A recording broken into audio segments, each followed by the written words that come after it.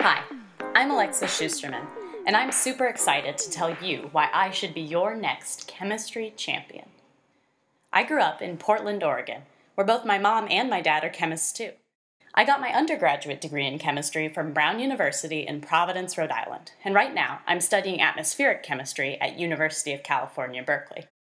At Berkeley, I research the arch nemesis of the 21st century, carbon dioxide. You've probably already heard about how things humans do, like burning fossil fuels and cutting down trees, changes the Earth's climate through something called the greenhouse effect. Because of this, lawmakers, business owners, and other leaders are making decisions to help reduce the amount of CO2 we emit, which is awesome. But how do we know if those decisions are working or not? Currently, a lot of cities monitor their CO2 emissions with one really nice, expensive instrument. They use a single number to represent the carbon dioxide for the entire city.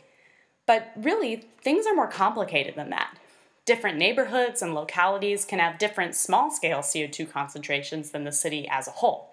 A few big emitters may be responsible for a large fraction of the citywide total, while the rest of the area is emitting very little. So here's where my research comes in. I use something called Beacon, the Berkeley Atmospheric CO2 Observation Network. Beacon is made up of a system of many smaller, cheaper sensors that give me minute-to-minute information on CO2 concentrations down to the kilometer. With this kind of high-definition picture, I can figure out in much greater detail whose CO2 rules are working, whose aren't, and how we can make all our rules better in the future. A lot of people are calling our battle against climate change the most important challenge humankind has ever faced. If that's true, we need as many people on board as possible to help us win this fight.